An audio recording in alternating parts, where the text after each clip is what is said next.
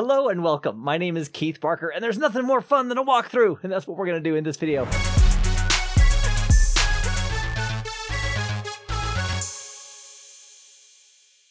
We're going to walk through one of the 3 scenarios that I created as part of a free packet tracer lab. Let me introduce you to the topology, and then we'll do the walkthrough. And many of you are going to want to attempt this lab or work with it before you do the walkthrough, and if so, you can download the base configs right here at thekeithbarker.com. Just look for the lab with the date 2020-11-13, and in this walkthrough, we are going to focus on lab number 1. So here's our networks, 10.1.0, 10.2.0, and 10.3.0. We want reachability from the laptop to the server. And for scenario number 1, the multi-layer switch, we want to use layer 3 interfaces for gig 101 and also for 102. So with that in mind, let's open up the base lab, save it as lab number 1, and get to work. And I've saved it as lab 1. So let's open up the multi-layer switch by clicking on it and click on the tab for CLI, command line interface. And let's do a show IP interface brief.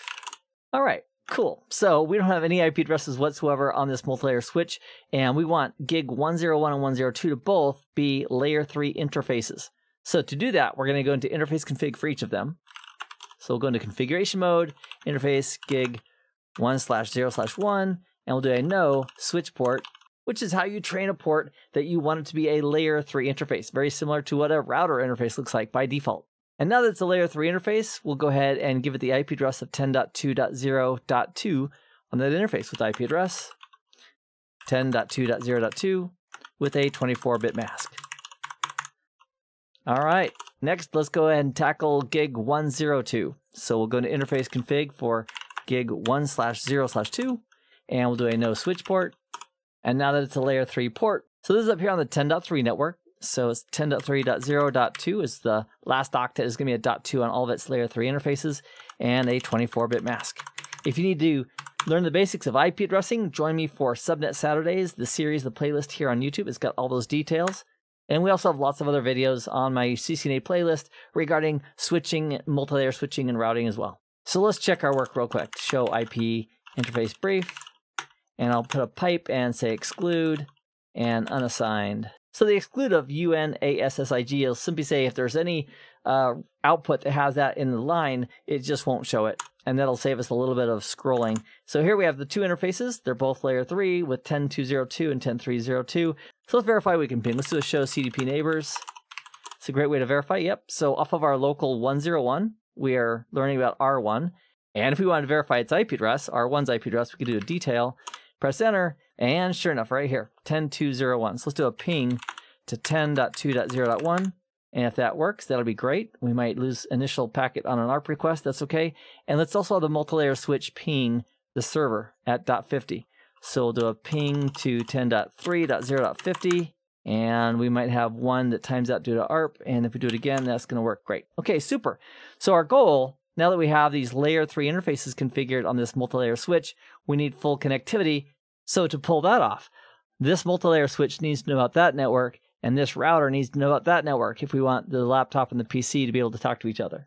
So we could use some static routing, that would work, but we could also just use OSPF. Let's do that instead. So we'll go into configuration mode, router, OSPF1, and it says, well, you might want to enable routing on this device first. So we'll do that IP routing. So IP routing is now enabled, and now we'll do router OSPF process ID 1, network, and a wildcard mask of all bits and area 0, and now all interfaces are part of OSPF. We'll do show IP OSPF, press enter, and right here it shows number of interfaces in area 0 is 2, and that would be the 2 layer 3 interfaces that we just configured a moment ago.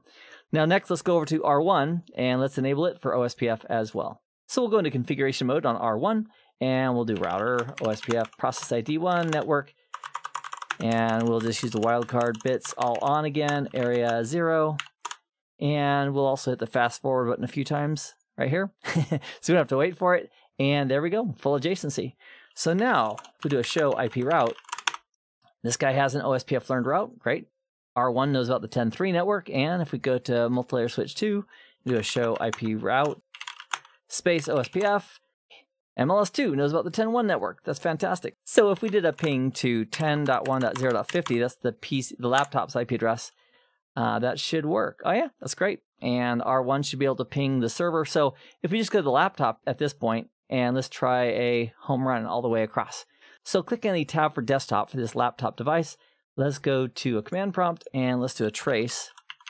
Trace RT to 10.3.0.50. That's the IP address of the server, and that looks good. The first hop is R1. The second hop is the multi-layer switch, specifically the gig 101 interface.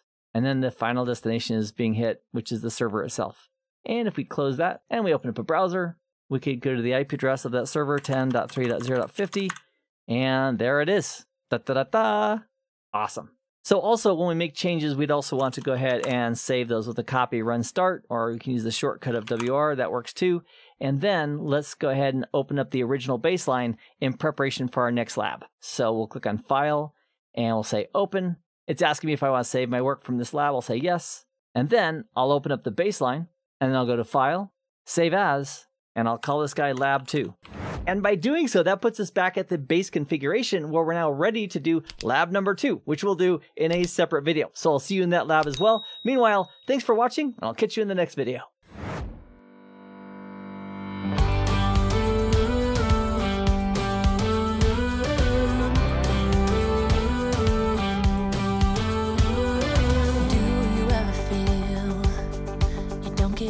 What you're putting in.